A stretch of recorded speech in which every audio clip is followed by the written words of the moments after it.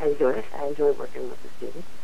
Wow. It's fun. It's fun to be around everybody with new ideas, and watching a freshman come in as a new, shy, first-time college student, and then blossom into a great student leader through the senior year. The typical day is just trying to stay sane. I came here. I actually started in financial aid. Really? And because I'd worked in financial aid at another institution, and they were having somebody with SG or financial aid background to testify. So I was recruited, and I came over and worked here, and this job in the student union opened up, and I applied for that because it's more of a student contact, which I really like. Students, I have probably the funnest job on campus, I think.